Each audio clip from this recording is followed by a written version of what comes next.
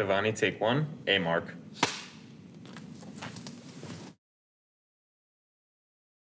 My name is Jovani Furlan, and I grew up in Brazil, in Joinville, Santa Catarina, my hometown. I started dancing when I was 11 years old. My grandmother knew that this ballet school from my hometown was, they were doing a test to see, to find new talent. And she was like, you love dancing, why don't you just try out? So she gave me the little push to start. The most memorable performance I had as a child, it was when I was 14.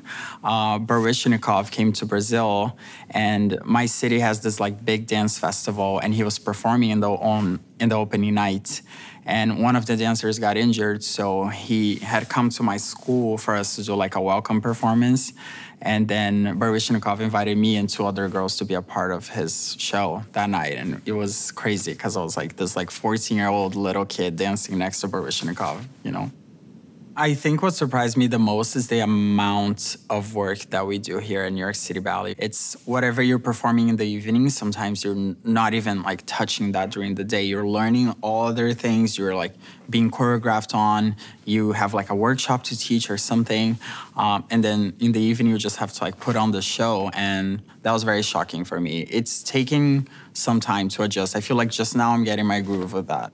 I listen to a lot of music. I constantly have my headphones on. Lately, I've been really into teenage angst, breakup songs, and lyrics really speak to me. Of course, I love listening to the melody, but I feel musical artists have this way of putting feelings into words that I could never do it myself. So when I listen to it, I'm that's exactly how I feel.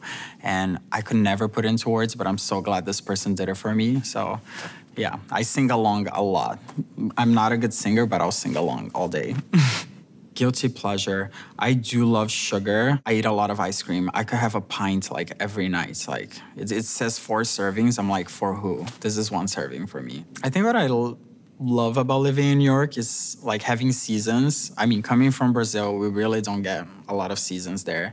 And then living in Miami for 9 years, where it's either it's summer or is it super summer. So I love having this, change of how you dress and the things you do and how you spend your free time, depending on the weather. I really love that.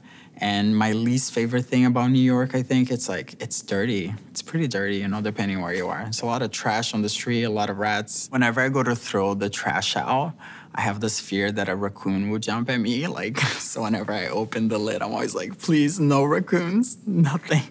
It felt a little unreal, definitely, to join New York City Ballet, at a later stage in my life without being at the School of American Ballet. I remember it very well because it wasn't that long ago when I joined New York City Ballet.